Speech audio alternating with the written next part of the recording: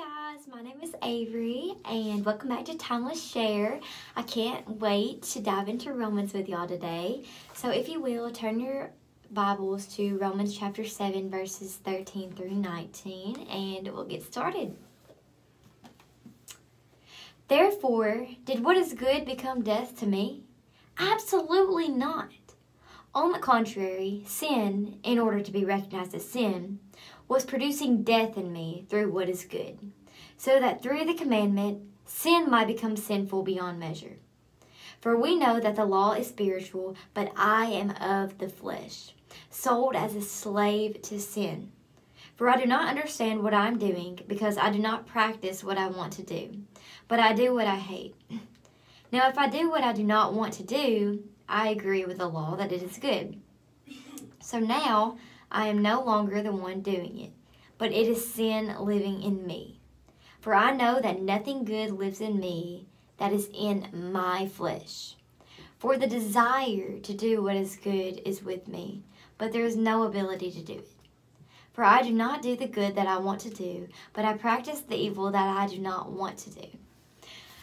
Now, Paul writes Romans chapter 7 to kind of give a background story of his life and his struggles with sin. Now, Paul is a very faithful missionary to God. He has dedicated his life to serving God, yet he still sins. He still messes up. I mess up. You mess up. We are all sinners. Every human that has ever walked on this earth, except for Jesus, which he's not human, but he's walked on this earth, has sinned.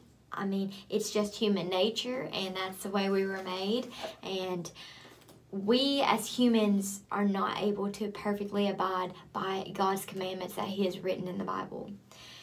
Now, Paul tells us that he hates what he does. I mean, he hates that he sins.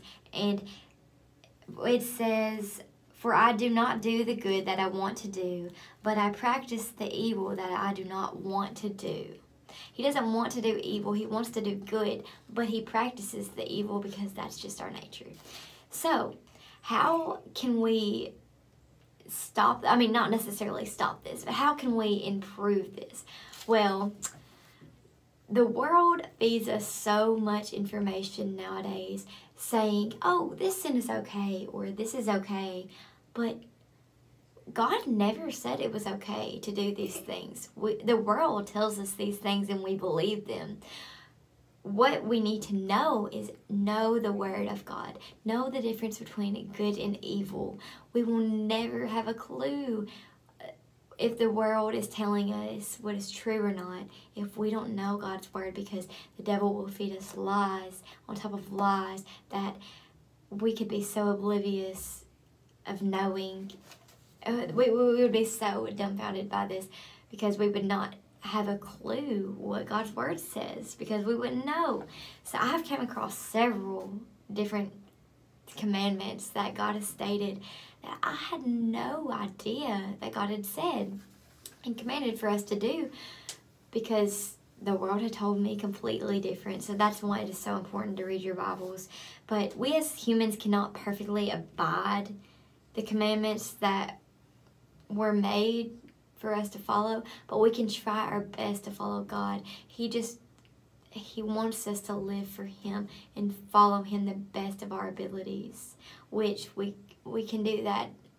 It's not easy, but we can do that just by reading our Bibles and listening to where God wants us. So I hope all of you enjoyed this today and hope to see you next time. Bye.